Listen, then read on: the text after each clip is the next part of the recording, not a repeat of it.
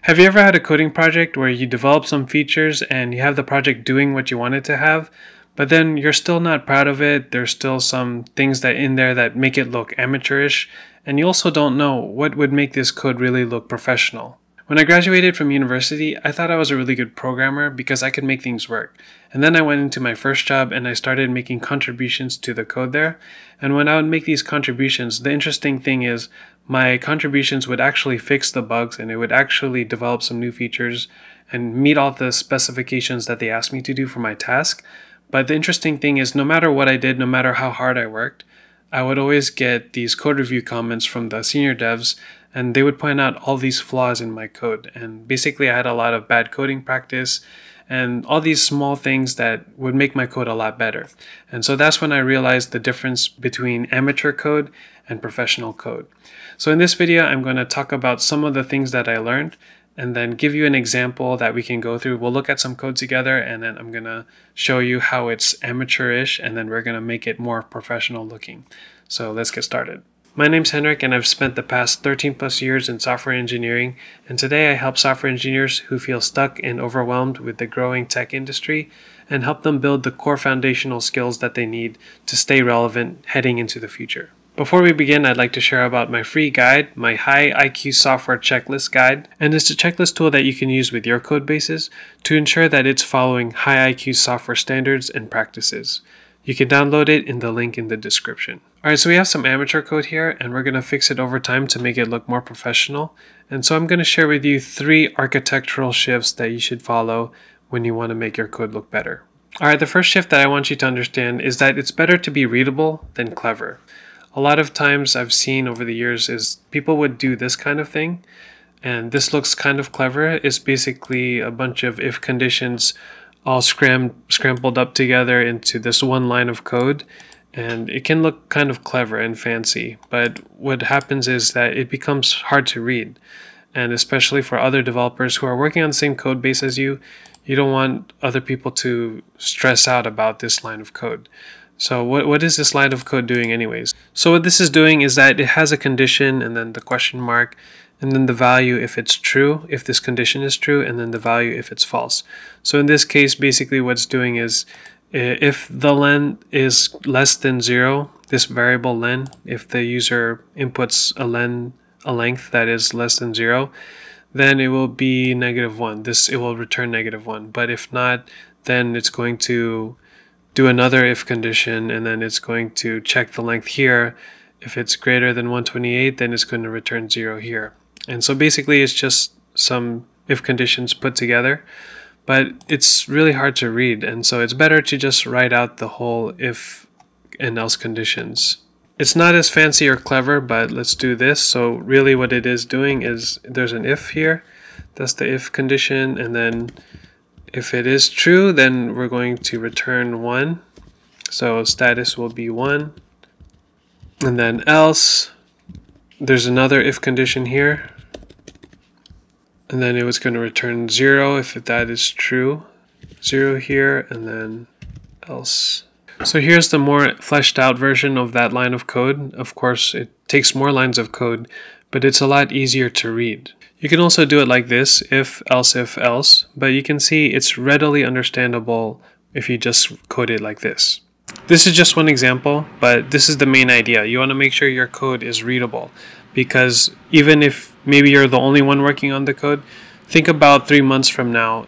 If you come back to your code in the future, will you be able to understand this line of code really fast?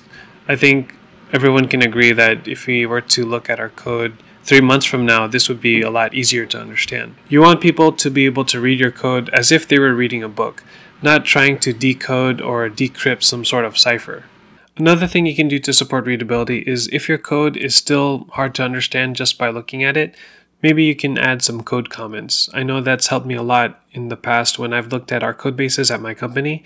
Some developer from the past would add a simple code comment, and I would be able to have more clue what's going on. Alright, the second architectural shift that will make your code look more professional, and that is to structure your code for change. And what I mean by that is you want to structure it in such a way that it's easily changeable or easily upgradable. you have to keep in mind that your code will probably go through different versions. And so, for example, in this code here, you can see that there's a lot of what we call magic numbers. And that is, there's a hard-coded number 0 here, -1, and 128. And if we scroll down some more, there is 10 in here. And so what we do in our code is we don't have these magic numbers. We actually create a pound define. We create some constants. We do pound define. And then here it says len greater than 128. 128 is basically the max length. So what we do is define, and then we do max len 128. And then what we do is we put this here, and then we put it here, and then we put it here. And the reason why this is so important is because say you upgrade your code and then you change the max length to be maybe double that, maybe like 256. And so what happens is you look for the 128 and you think that you only need to change this line of code here, but you didn't realize that there's actually another 128 in other parts of your code. Now it's really simple to see it here in this in this file, but if you have a code base with multiple files that's dependent on that 128 number, then you only update this one, but then some other part of your code will, the if condition here will return true in that case. Like if you have 129, it's going to go in here, but the input is not too large yet. It's actually still less than the max length. And then over here, if your character array didn't get upgraded, maybe it was still at 128, but you had modified this one to 256, and then you think that's all you need to do, but then your array is not going to be able to hold enough length for whatever input's going to be put in there. So it's a lot better to have a one pound defined constant called max len, and then you use that everywhere. So that when you want to upgrade your code or you want to change your code, you want to change the max length, you can just change one line of code here and then it applies to your code everywhere else. Another way you can structure your code for change is to make it more modular. And so if you want to upgrade just one part of your code, then you can just upgrade that one module and then everything is fine. As long as it's inputting and outputting in the right formats, then everything's going to be good. And so you can easily upgrade your code that way. And so that's how you can structure your code for change. Okay, the third architectural point that will make your code look more professional is consistency is the standard. So make sure that you're consistent. And in this case, we want to make sure we're consistent with our naming conventions. And so here we have a nice variable called sensor reading, and this kind of gets into the readability point that I was mentioning earlier. But we have some lazy variables like len, and then if you go up here, we have b, and what are those? So we want to be consistent, and we want to make sure that the variable names are also, the way that the convention we're using for naming the variables is also consistent. I've seen a lot of times in my code, even at my company, there would be a snake case here, but then other people would be doing camel case like this. So in our code, we would have one person doing snake case and another person doing camel case. And then sometimes in our code, we would have one person doing their if condition like this, and then someone would be doing their if condition like that. And so that's not very professional. So what I do a lot in my code bases is I try to make sure everything is consistent. It's not going to affect the code functionality, but if you want to be professional, you want to make sure everything is consistent, like the way the coding conventions are consistent. You want to make sure they're consistent. So let's stick to snake case here. So we'll do input length here, input length here, input length here. And this also adds to the readability of the code. It makes it more readable. And also here, there's B here. This is actually what input buffer. So we want to make sure we're using snake case there, and make sure that we're naming all of our variables and make it easy to read. Something I want to add too is that I personally like doing my if statements like this, but if I see all the developers in my team, they like doing their if condition like this, I want to stay consistent to my team's coding conventions. So what I do nowadays is I make sure it's like this also, even though I don't prefer it that way.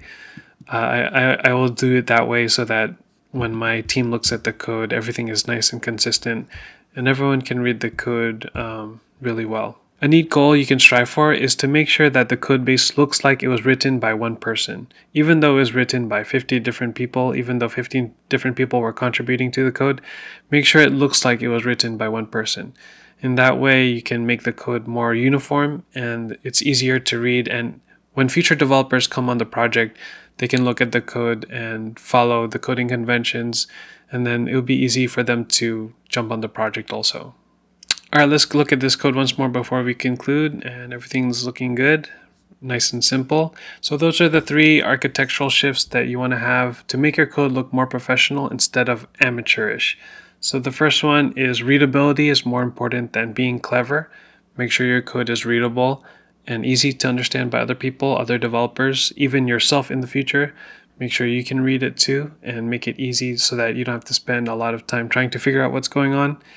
And then the second one is structure your code for change. Make it easy to upgrade. So that means making it more modular and also using constants where you need to. And then the third one is making sure that you're being consistent. So consistency is a standard. Make sure the code looks nice and uniform, and so that other people can look at it and easily follow along what's going on. Like I mentioned earlier, if you want to make sure your code is following some high IQ software coding standards, you can download my high IQ software checklist. It's a free PDF checklist guide you can use to do a quick audit on your code and make sure it's not missing anything and make sure that it looks good and professional. Alright, that's it for this week's video. I hope it really helped you out and gave you some ideas on how you can make your code look more professional. And if you want to watch another video about how to make your code look more professional, you can watch this video over here, and I'll see you in the next one. Peace.